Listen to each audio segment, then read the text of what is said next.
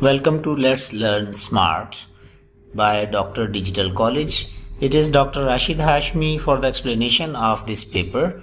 Here we are having a series of Let's Solve past papers, and at this time Cambridge Assessment International Examination Biology paper 5090 for winter 2020 variant 1-2 is being explained. You know that for this paper there is 1 hour to solve. This is a type of multiple choice question, and for this we might be using more time because here for the explanation of the paper we are not only solving the correct answers but we'll be explaining that why is some answer wrong. So let's see. In this question, if you see, the diagram shows part of the plant cell. Which part controls the entry of the substances into the cell? You know that D is the cell wall, so it will not be controlling, it is fully permeable, while C is the cell membrane, and cell membrane will be controlling the entry and exit of materials into the cytoplasm. So answer for this question should be C, while A is the chloroplast and it is not controlling something into the cell. Okay, similarly B is the vacuole, and vacuole is also not controlling for the entry and exit of materials into the cells. Okay, in this question, which statement about the diffusion are correct? Molecules move at random. Yes, molecules are moving at random in the diffusion because they are moving by Brownian movement. Molecules move down the concentration gradient. Yes, they are moving from higher concentration to the lower concentration. Molecules may move through a partially permeable membrane. Yes, diffusion can occur through a partially permeable membrane or without any partially permeable membrane. So 1, 2 and 3 all are correct. So the answer for this question should be A. In this question, an experiment measured the rate at which plant takes up magnesium ions from solution. One plant was given a poison that stopped respiration. Another plant was left as normal. The graph shows the results. If you look at this graph, that on x-axis this is the concentration of the magnesium ions in the solution, while on x-axis the rate of uptake of the magnesium ions is there. You know that for this N plant, the uptake of magnesium ions is independent of the concentration gradient. Means even if there is the minimum concentration gradient, even then movement is there. Okay, but by increasing the concentration of magnesium ions in the solution, its rate is increasing. On the other hand, P is depending upon the concentration gradient. So from this point to this point, there is no uptake of the magnesium ions because concentration is being increased, but still there is no gradient from higher concentration to lower concentration. It means that the magnesium ions in the solution are still less than in cytoplasm. So after this point, the concentration of magnesium ions in the solution has increased. That's why the uptake of magnesium ions has increased. So we can consider that P is the diffusion process, while N is the active transport process. How are the magnesium ions being absorbed by the plants at point N and at point P? You know that at point P, this is where there is no concentration gradient. Okay, because this plant is the normal, it is not given any N plant is the one which is provided with this is the normal one, while P is the plant which was given the poison. So without poison only active transport can come. Okay, and if poison will be there, active transport cannot occur. So P cannot do active transport, only N can do active transport. One reason, because it is without poison. Another, it is absorbing the magnesium ions without concentration gradient.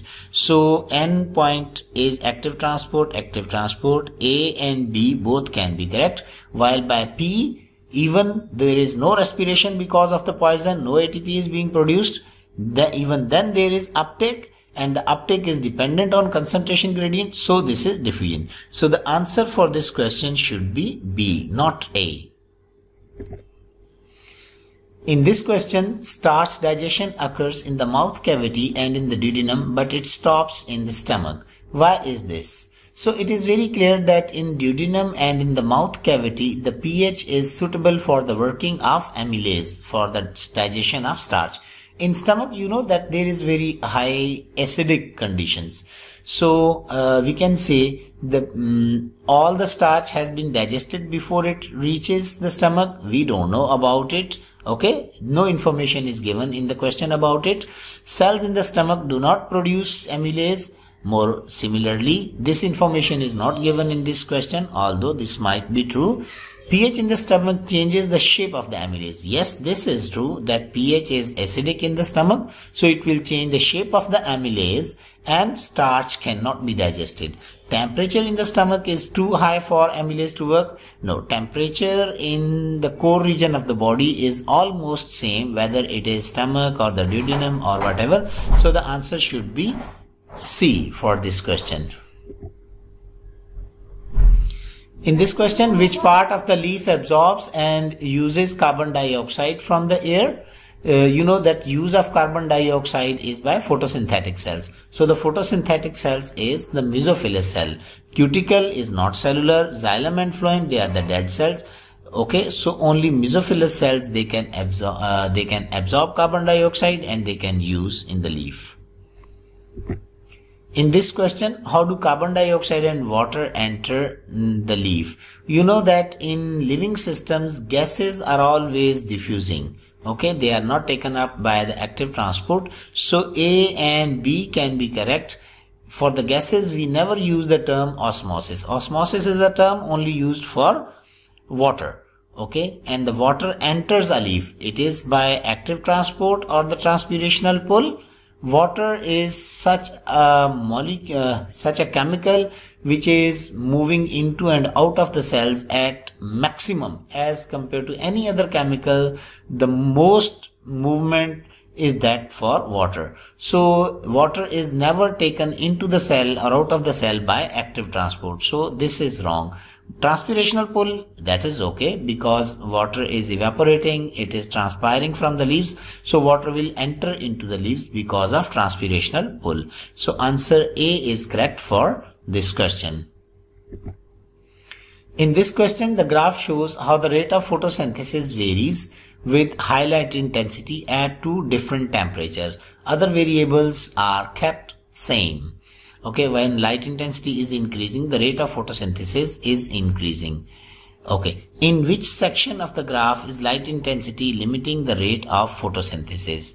You know that we are defining the limiting factor, the one whose deficiency limits the rate of reaction, or you could say a factor which directly affects the rate of reaction is called the limiting factor. Okay, so for graph this 15 degrees Celsius, in this region, when by increasing the light intensity, rate of photosynthesis is increasing, or by decreasing the light intensity, rate of photosynthesis is decreasing, light intensity is acting as the limiting factor. And at 25 degrees Celsius, at this point, when light intensity is increased or it is decreased, rate of photosynthesis is increased. In the region P and R, when we are increasing light intensity or decreasing light intensity, rate of photosynthesis is not affected. It remains the same. So for S region and for Q region, light intensity is directly affecting the rate of photosynthesis. So it is acting as the limiting factor. So Q and S both should be the answers. So B is the answer where Q and S are the correct options. In this question, what are the substrates and the end products for the amylase and the lipase? You know that amylase is for the digestion of starch while lipase is for the digestion of fats and oils, the lipids. So for amylase, the substrate should be starch. So C and D are correct. B and A, they are wrong. Okay, and the product of the amylase and the starch is maltose. That is true. That is true. Okay, but you know the lipase is not for the digestion of protein. This is for the digestion of fats. So D option is wrong. Fat is correct. And when fats are digested, fatty acids and the glycerols, they are produced. So answer should be C for this question. In this question, what is the main function of the villi in the ileum? You know that villi are for the absorption of digested food. So for the digestion, absorption of the digested food, we need a high surface area. So to increase the surface area for the absorption, that must be the function of the villus or the villi. So answer should be A. The other options are wrong. To move digested food along the intestine by peristalsis. No, this is the job of longitudinal and circular muscles in alimentary canal. To produce mucus so that materials can move smoothly. Producing mucus is not the function of villi. This is the function of glands, intestinal glands. To secrete amylase to digest starch in the food. Once again, this is the function of intestinal gland. This is not the function of villi. So only correct option is A for this question. In this question, the symptoms of a disease include weakness, fatigue, aching, swollen joints, and the swollen and soft gums. Okay, bleeding and swollen gums can tell you that this is because of vitamin C deficiency. These are the signs and symptoms of vitamin C deficiency. So which food is used to treat this disease? Liver as a source of iron. No, simply this is not the anemic conditions. When swollen gums are not there, swollen gums are there. This is not the deficiency of iron. Milk as a source of calcium, because there are also soft tissues damaged. There is not only the problem of bones, but there is also soft tissues problem. Oily fish as a source of vitamin D, that can be correct, but if soft tissues are not damaged, because vitamin D deficiency can cause the weak bones or soft bones, but here the joints are swollen. Swollen joints are basically by the inflammation of the soft tissues at the ends of the joints. Okay, similarly fatigue is there when oxygen is not properly being provided, and vitamin C is used for the absorption as well as utilization of iron. If vitamin C is sufficiently present, iron will be absorbed, iron will be used, and the iron is needed for hemoglobin, myoglobin, and they are needed for oxygen transport. Oxygen is needed for respiration to produce energy. So vitamin C deficiency will ultimately cause fatigue and the weakness or the aching. But the major sign is swollen and soft gums. So oranges as a source of vitamin C should be the answer for this question. Now in this question, the diagram shows transverse section of a dicotyledonous root and the stem. You know that this is the root because central region is that of star-shaped xylem, while K is the phloem. This is for the stem. The interior ones are the xylem, and this is the phloem one. Which tissues transport sugars? You know that transport of the sugars is the job of phloem. So K is the phloem and M is the phloem. So K and M should be the answer. So A is the answer for this question. In this question, the diagram shows a cut plant shoot in a container of water. What will stop the movement of water up this stem? A fall in humidity of the air. You know that in this question, there is no humidity change is shown. And moreover, if the humidity will fall, the movement of the water through the stem should not stop, rather it should be even more, because dry air will transpire more water, so more water will be moving through the stem. So A is wrong. A rise in the air temperature. Once again, if the temperature will rise at this in this area in the outer atmosphere, more evaporation will occur, and because of more evaporation, more transpiration will occur, and water will pass through the stem more quickly. A blockage in the xylem. Yes, there can be blockage, means even if all the conditions are good for more transpiration, if the xylem is blocked, then movement through the stem will be blocked. An insect sucking sugar from the phloem. might be if the insect is sucking sugar but from the phloem, it will not be affecting the xylem. And for the movement of water through this stem, xylem is mainly responsible. So the most suitable answer for this question should be C, that a blockage in the xylem. In this question, which pathway does oxygenated blood follow in the human body? Okay, pulmonary artery. You know, pulmonary artery is taking deoxygenated blood from heart to the lungs. So left and the right atrium. Pulmonary artery is not going into the right and the left atrium. So this is wrong. Okay, pulmonary vein is pulmonary artery. Once again, it is going into the left atrium.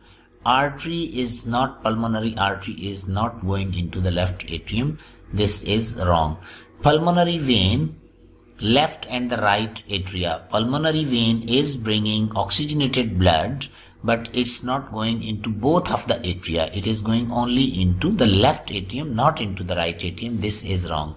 So this option is wrong. Pulmonary vein brings oxygenated blood from the lungs. It enters into the left atrium and blood goes into the left ventricle from left atrium, and then it is pumped towards the body through aorta. So that is true. So answer for this question should be D.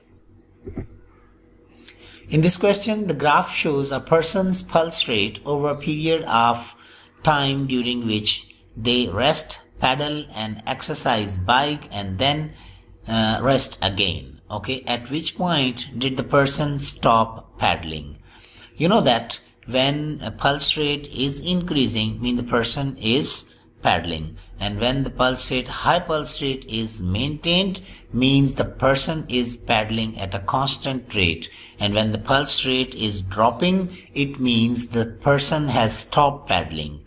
Okay, and the constant pulse rate, the lower constant pulse rate can also be there at rest, means between C and D, this is the rest time, and this is increase, this is the paddling time. Okay, and this is constant paddling time.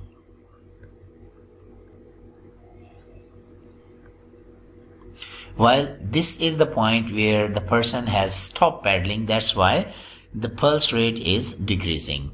So answer for this question should be B. Which row shows blood pressures in an artery, a capillary and a vein? So if we know about this graph that the blood pressure is continuously moving from aorta towards vena cava, it is in such a way that it is continuously decreasing like this. It's not getting to zero, but it's continuously decreasing. So artery should have the highest blood pressure, 13, and the capillary should have intermediate and the veins should have the least. So 0.6 should be in the vein and 4 kilopascal should be there in the artery. So the answer should be D for this question. In this question, anaerobic respiration takes place when there is a lack of which substance? You know that anaerobic respiration is because of oxygen deficiency. So carbon dioxide deficiency is out of question. Glucose deficiency, it will stop both aerobic and anaerobic respiration. And the deficiency of lactic acid, this is the product of anaerobic respiration. So this is out of question. So only D should be the answer, that the deficiency of oxygen will result in the start of anaerobic respiration. In this question, the apparatus shown is used to make alcohol by anaerobic respiration.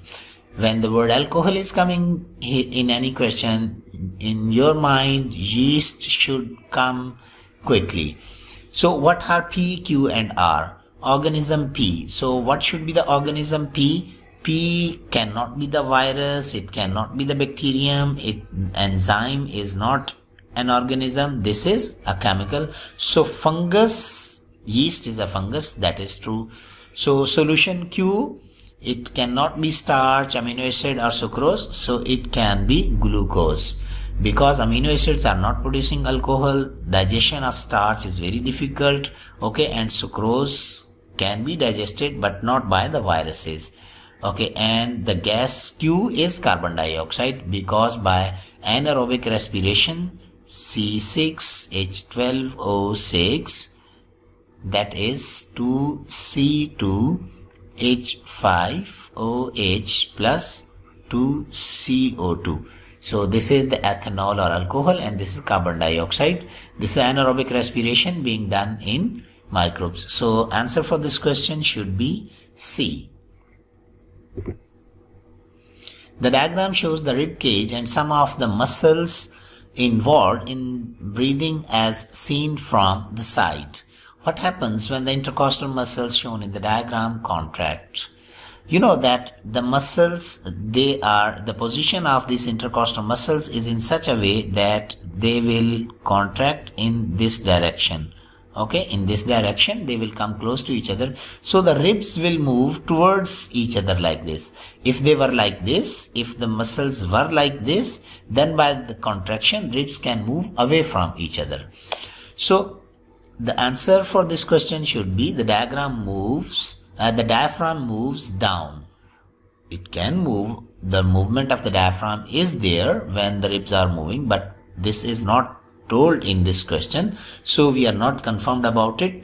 The lungs inflate. If the ribs will come close to each other, the pressure inside the lungs will increase and the lungs will be emptied. They will not be filled with the air. So this inflation is wrong one. Okay, the pressure inside the lungs decreases. No, when the ribs will come close to each other, pressure inside the lungs will rather increase. So this is also wrong.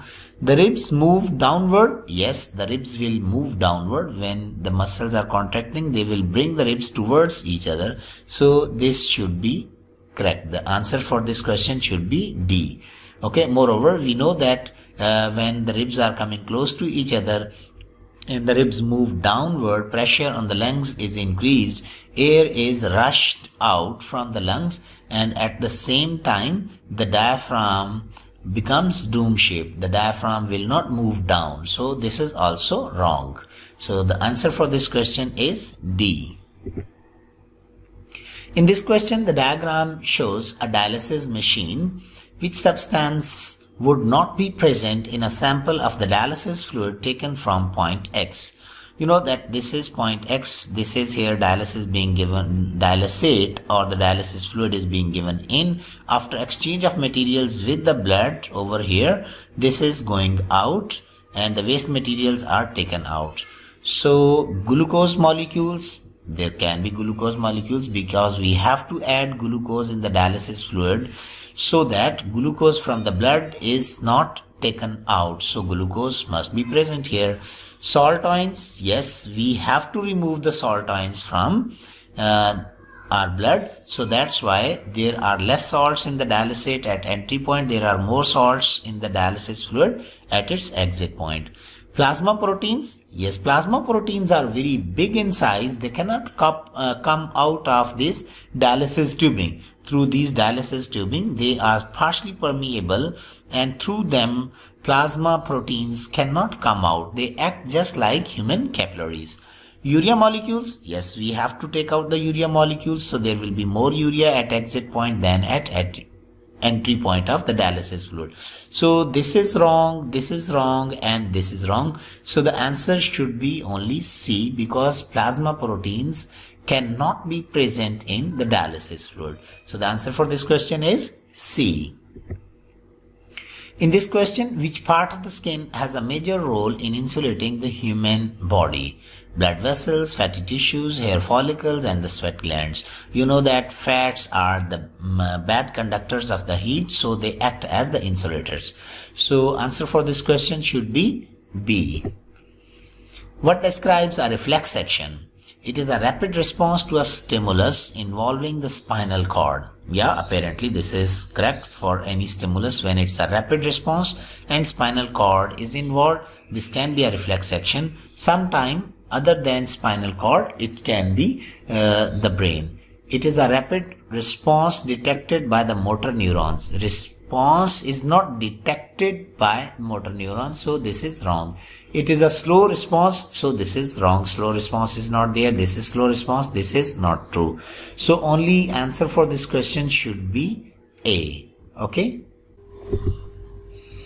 In this question, a person looks at some hills far away. So as soon as this word far away comes in any question, you should come to know that the site will be far away site. Means which row shows the state of the lenses, ciliary muscles and the suspensory ligament in her eyes. You know that for the distance observations we need thick lens. We do not need thin lens. So thick lens is not needed. Thick lens is not needed. This is not. This is not. So C can be true. D can be true. Contracted ciliary muscles. So you know that for distance observation we need thin lens, and for the thin lens ciliary muscles relax. They are not contracted.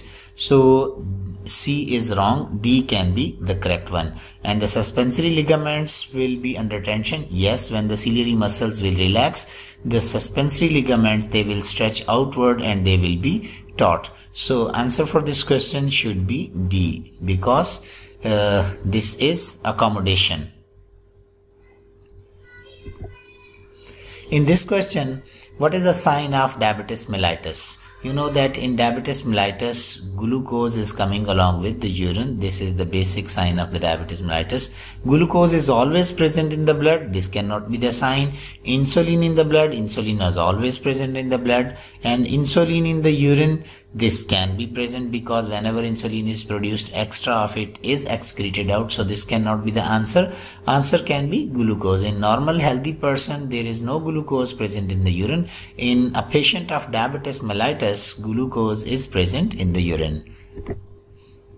In this question, the diagram shows the bones of the forelimb. Which labels show where the muscles that straighten the hinge joint is attached? They are asking that the hinge joint have to move in this direction. So to bring this away, the extension is needed.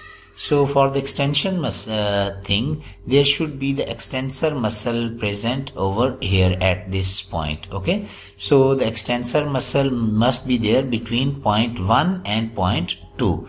So answer for this question should be A.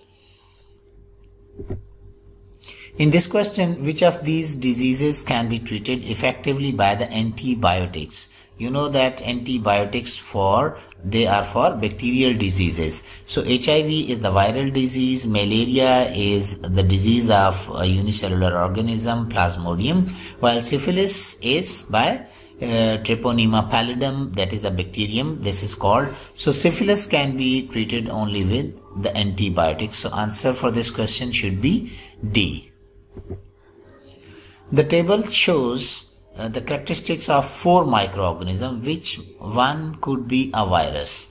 Contains one or more cell. You know that viruses are not cellular. So this is wrong, this is wrong, this is wrong. The only option is A, because no cells should be there. Contains one or more nuclei. No, in viruses there are no nuclei present.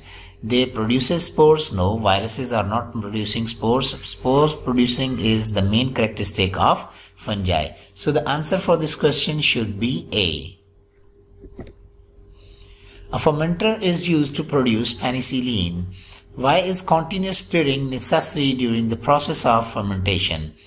To keep the penicillium in contact with the fresh oxygen and nutrients. Yes, we know that during the process of fermentation, the penicillium is clumped up. So we are continuously stirring so that oxygen is equally mixed and the nutrients are available to all penicillium organisms. So answer A is most appropriate.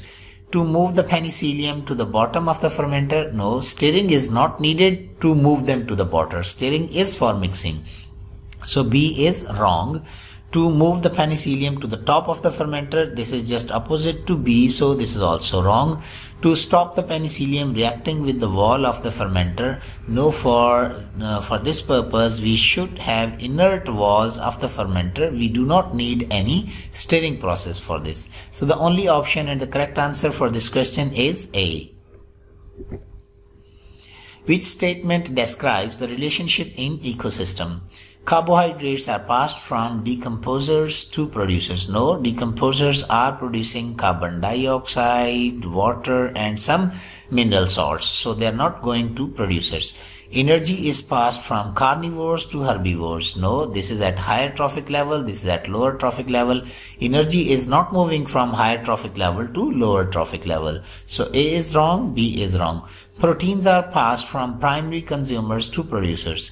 Once again, primary consumers are at higher trophic level, producers are at lower trophic level. Proteins can move from here to here, but not from here to here. Just like this, energy can move from herbivores to carnivores, but not from carnivores to herbivores. Okay, so C is also wrong. Carbohydrates are passed from producers to herbivores. Yes, producers are at lower trophic level and herbivores are at higher trophic levels. This is trophic level 1. This is trophic level 2. So this is correct answers. Answer for this question should be D. In this question, the diagram shows a food web of the organisms found in the pond. Which organism is both a herbivore and a carnivore? Herbivore is the one which is feeding on the green plants, and the carnivore which is feeding on the animals or the herbivores. So if you look at the mosquito larvae, they are feeding on algae, so they are the herbivores, and the mosquito larvae, they are also eating this microorganism, the small animals, paramecium. Paramecium is the unicellular animals present in the water which are eating algae. So mosquito are also eating paramecium. So 2 trophic levels can be assigned to the mosquito larvae. This is at trophic level 2 and this is at trophic level 3, herbivore as well as carnivore. So the answer for this question is mosquito larvae. Algae is not a herbivore, not a carnivore, so this is wrong.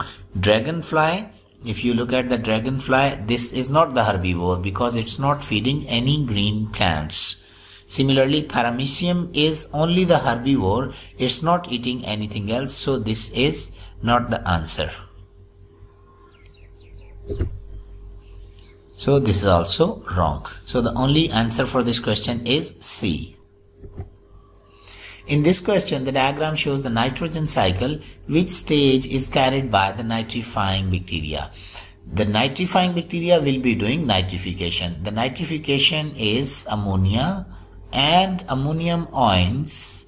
They are changed into nitrites, and nitrites are changed into the nitrates. This process is called nitrification, and this is done by the nitrifying bacteria. So here if you look at ammonium compounds in the soil, they are changed into the nitrates in the soil. This is the nitrification process, and that is done by nitrifying bacteria. Nitrogen in the air is nitrogen compound in the plants. This is nitrogen fixation. So this cannot be done by the nitrifying bacteria, so D is the wrong answer. This is nitrates in the soil, they are going into the atmosphere. This is denitrification process. So this C is the wrong answer. Similarly, nitrogen compounds in the dead matter, they are being changed into ammonium compounds in the soil. So this is ammonification or the petrification. This is not nitrification. So this is also wrong. So the only answer for this question is B. In this question, 3 statements about malarial parasites are listed. Okay. Insecticides are used to kill the vectors. Yeah, we know about it. Netting is used to keep the vectors away from the people. Yes, we are using mosquito nets. People take drugs that stop the malarial pathogen developing. Yeah, malaria is treated by the anti-malarial drugs. Which methods can be used to control malaria? This can be used, this can be used, and this can be used. By all these methods, we can control malaria. So answer for this question should be A. In this question, what would be an undesirable feature in an insecticide? It becomes more concentrated at each stage in the food web. Yeah, this happens, but we don't want this. The desirable characteristic in the insecticides is that it should be very effective in killing the insects, but it should not become the part of the food web. So this is undesirable characteristic in insecticide. While in case of B, it breaks down within a few months. Yeah, this is desirable. We want it biodegradable. This is not undesirable character. This is the desirable character.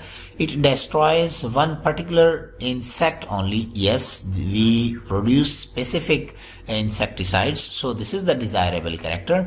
It destroys the immature forms of an insect. Yes, this is also the desirable character. We want to kill the nymphs and larvae of insects. So all B, C, D are the desirable characters. Only A is not the desirable character. So the answer for this question is A. In this question, the diagram shows a flower cut in half. Okay, which two parts of the flower produces haploid gametes? You know that haploid gametes are produced by the gonads. The gonad is this anther and the ovule inside the ovary. So 4 and 2, they are producing the haploid gametes by meiosis. So 2 and 4, C option is true for this. A is not a gonad. This is a stigma. This 3 is the style. So both of them, they are only doing mitosis. They are not doing meiosis. So they cannot produce haploid gametes. Haploid gametes can be produced only by these two gonads of the plant flower. The diagram, in this question, the diagram shows a section through a non-endospermic seed. So this is the cotyledon when it is saying non-endospermic seed. So this number 1 is the cotyledon. Which structures develop into the adult plant? Adult plant will be, this is plumule, this will form the future shoot, while this is the radicle, this will be producing future root. So 2 and 3 should be the answer. So answer for this question is C. In this question, which row describes a cause, a symptom, and a treatment for the syphilis in males? You know that syphilis is caused by bacteria. This is not caused by the viruses. So C and D are wrong. A and B are correct. Symptoms: development of the painful joints and the severe headache. Both can be there in any case.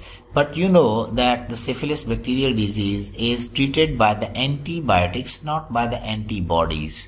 We are not so much advanced that we have developed antibodies for the treatment of the Treponema pallidum. We are using antibiotics. So A is correct, B is wrong. So the most appropriate answer for this question should be A.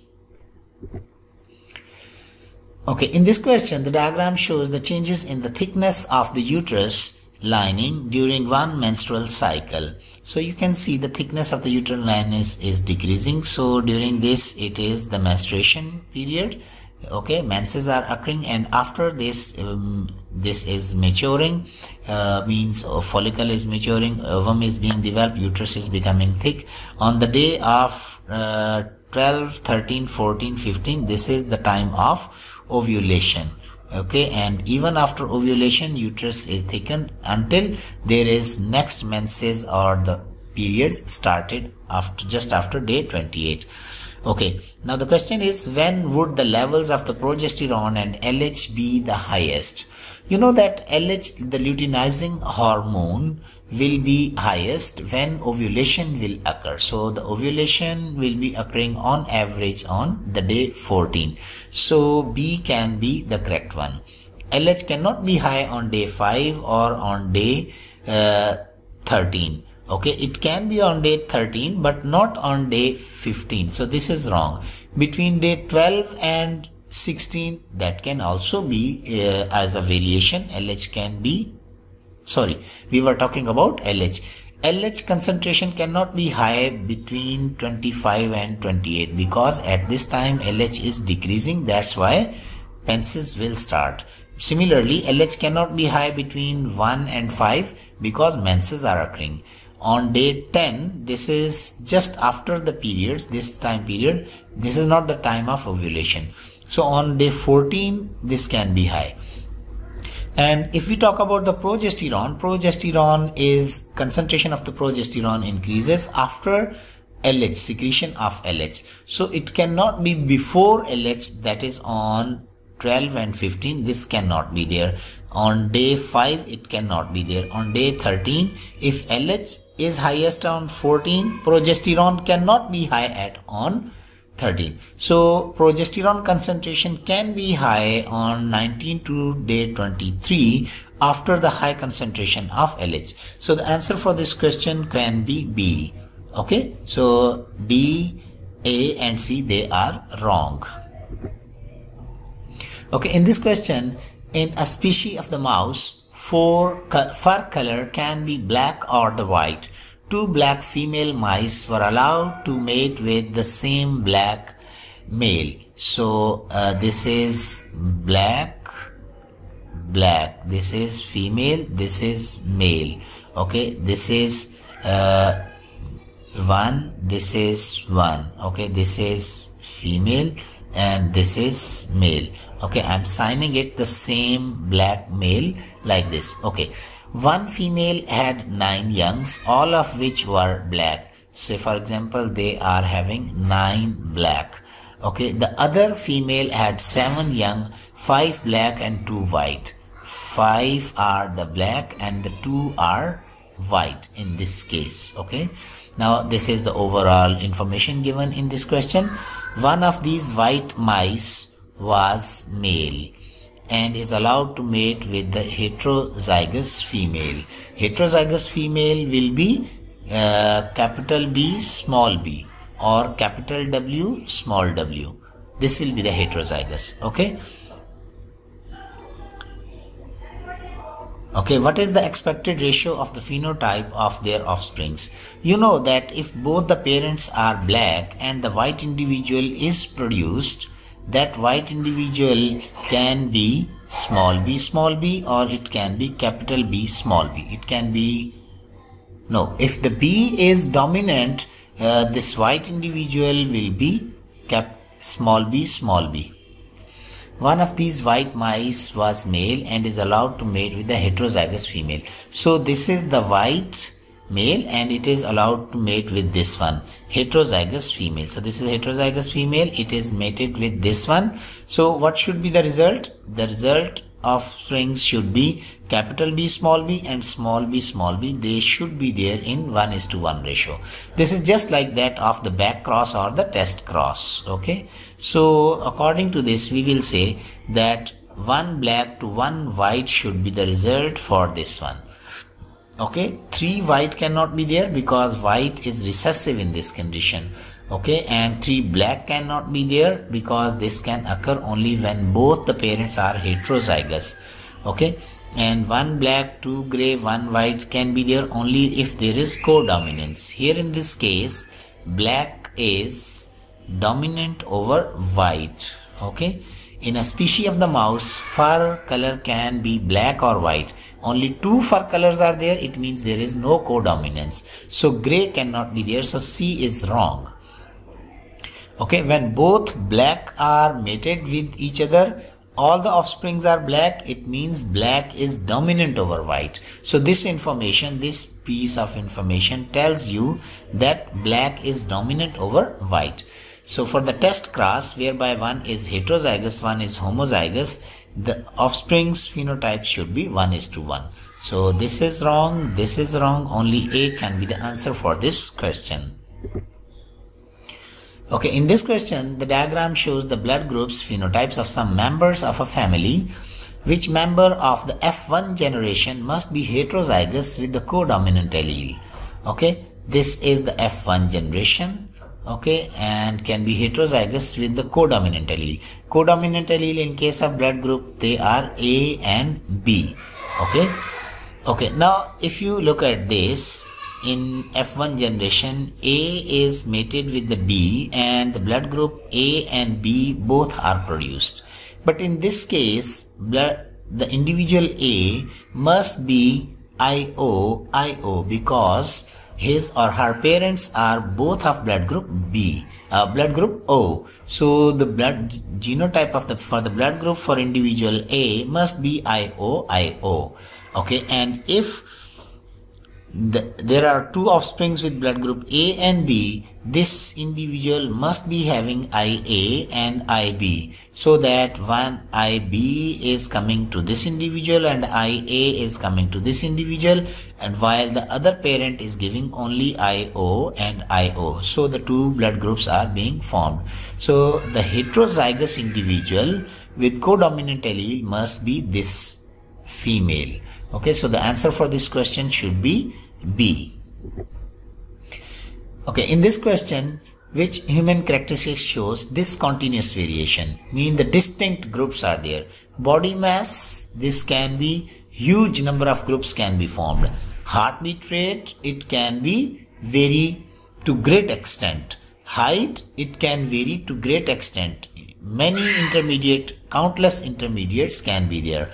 Now sickle cell anemia can be there, that it can be wild type, it can be heterozygous, or it can be sickle cell anemic persons. So three categories are only there. So this is the discontinuous variation. So C, B and A, they are all continuous variations. Answer for this question should be D.